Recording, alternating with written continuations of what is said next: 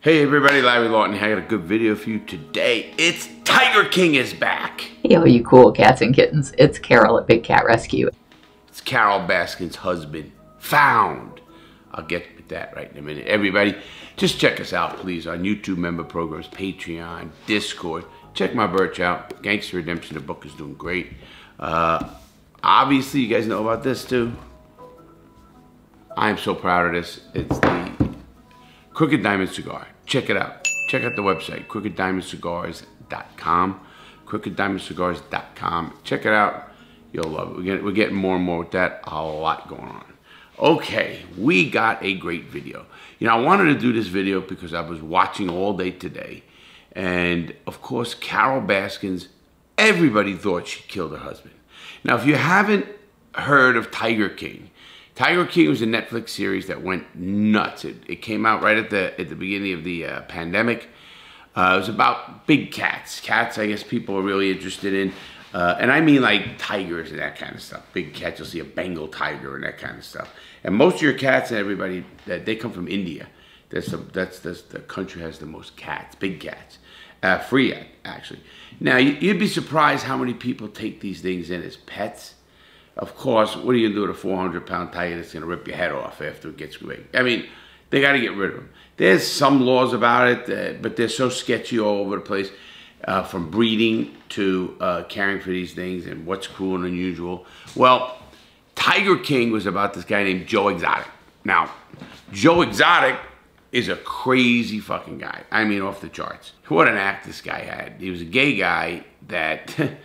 He ran for mayor, actually, and it was in the middle of the country, and it was funny as fuck. The characters on this show. First, you got Carole Baskin. Everybody thought she fed her husband, her first husband, which was Dan Lewis. Now, Dan Lewis, everybody thought he was in the stomach of a tiger. Now, to be honest, it's all over the news right now. It's a trending story and everything that Dan Lewis was found in Costa Rica. That the FBI knew about this, actually from the Homeland Security, which was founded in 2002. So they had to know about it back then. Because 2002, if they know it after that, he was supposedly missing before that. Now, Don Lewis was the first husband. Well, this guy, her husband now is a guy named Howard Baskin. What a fucking geeky looking motherfucker this is. Now, I don't say that to make fun of people, because look at me. I say it because everybody on this show is a character. I mean, you got this guy. I'm telling you, I couldn't stand this guy.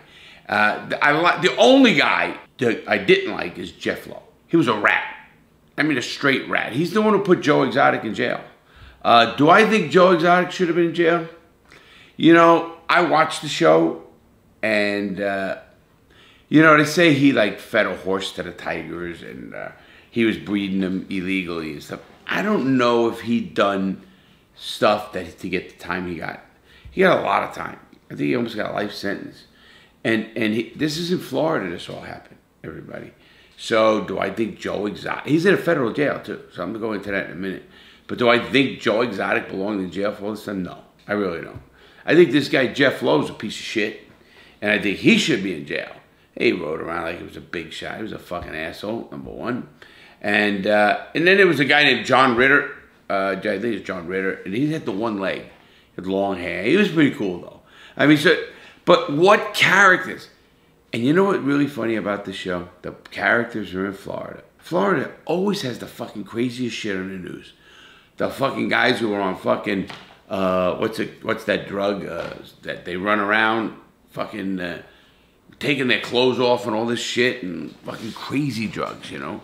And it drives me nuts. So now, I'm here to really talk about one very important thing.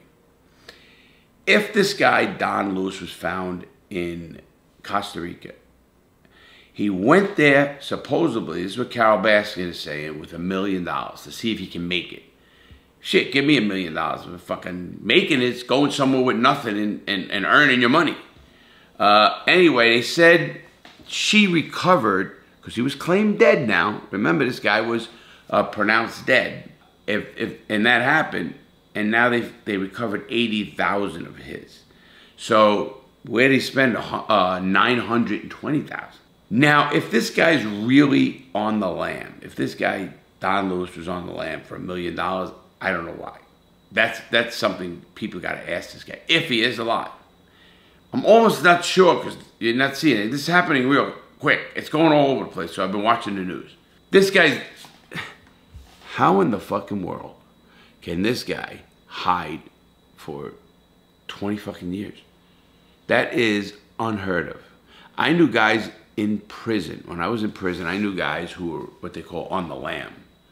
Now, when they go on the lam, everyone who ever talked to me about being on the lam said they couldn't wait. I mean, some of them wanted to turn themselves in. And I mean, no one going away for life. It is rough. You don't just go, how do you disappear in today's world? Even 20 years ago, how do you disappear? And I mean, nobody reports this guy. He's missing posters. They had private investigators. They had a detective at a I think it was the Hillsborough County Sheriff's Department. And those guys were informed by an FBI agent that they did, and they gave him a letter saying he's alive. So I guess they closed the case on it. But if that's all true, who knows? I had a friend tell me something. I'm kind of almost wanting to believe it. Is it promotion for Carole Baskin's new adventure, cage fighting? Like, what the fuck does Carole Baskin know about cage fighting? I mean, what I'm thinking cage fighting, it's got to be fucking crazy. And she said, oh, this is real. This is not fake. There's a lot of blood, and this is what she's saying. Everybody, and she comes off like she's a good girl. Oh, I want to save the big cats. She's a fucking bullshit artist. She has a zoo herself. She has an animal rescue, she's calling it, but it has a zoo. You can walk around the zoo. I'm sure they're charging money to get in there. I mean, where does this girl, Carole Baskin, get her money to feed all these animals? That's another thing. There's so much of this that's kind of like confusing to me. But in my case, listen, to be on the lam, here's what I have to do. If I got on a lam right now, Larry Lawton says, I'm going on a lam. And what do? I got to, first of all, disconnect myself from anybody who knows me, period. Ever. Family, mother, father, I don't give a fuck who they are. You have to get rid of them, you know, or be off the grid by then.